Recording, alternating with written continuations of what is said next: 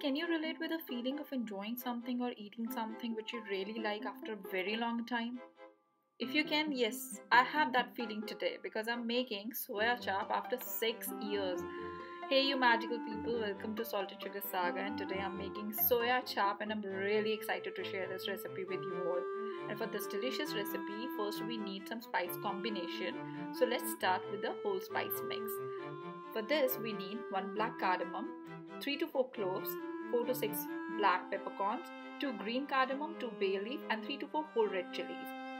We need to dry roast them for around 2 to 3 minutes. Now we're gonna coarsely grind them, and for this I'm using mortar pestle. If you want, you can use your grinder for this job as well. So we'll keep it aside, and now let's combine our ground spices, and for that we need some coriander powder, red chili powder, turmeric and cumin powder. I have taken Kashmiri red chili powder here, and I prefer that only. Now we're gonna chop our onions finely. I won't recommend the onion paste for this recipe because it's not gonna give a taste and texture we are looking for this recipe. Now we're gonna puree the tomatoes with the help of a grater. I'm using grater here because it's gonna help us to remove its skin without even boiling it. So now we have our skinless tomato puree. Now heat around 1/4 cup of oil on medium heat and add our finely chopped onion and saute them until they are translucent. Once they are translucent, we're gonna add our whole spice mix and saute everything again.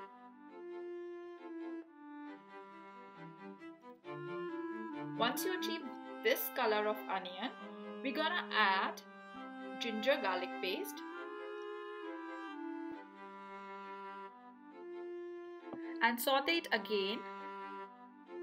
We need to saute it until we get almost a brown color of a fried onion, like this. Now it's time to add our tomato puree.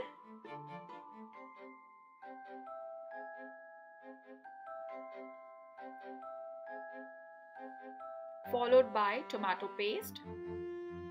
Tomato paste will give a nice color to our curry. Now mix everything well. And before it starts bubbling, we need to add our whisk yogurt.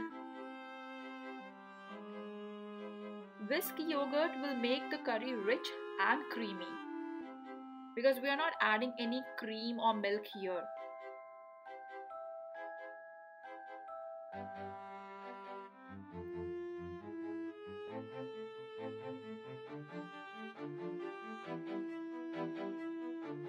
Hey guys, if you haven't, please do subscribe my channel and hit the bell icon so that you'll be notified all the times. So now when everything starts bubbling, we're gonna add our ground spice mix.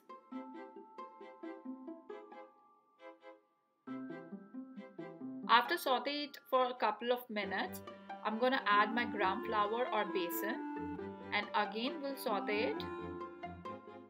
Guys, if you do like my recipes, please press the thumbs up button. It's time to add salt to taste. Now let the spices release oil. Meanwhile, let's see our star ingredient, soya chap. I got this box from a local Indian grocer.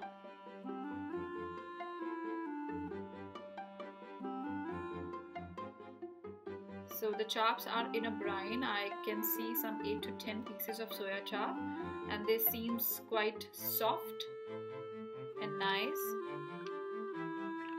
If you want, you can use the soya chaps with the sticks, but I want a chunk size bites in my curry, so I'm removing the sticks with the help of a spoon, and I'm gonna cut them in chunks.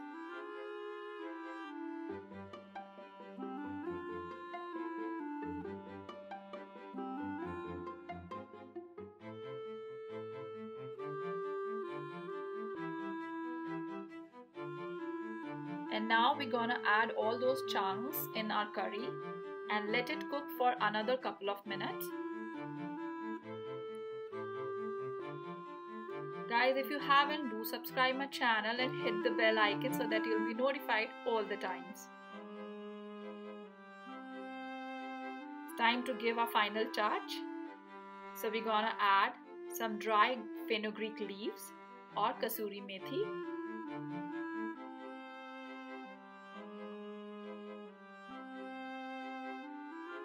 The curry is looking so delicious and so amazing.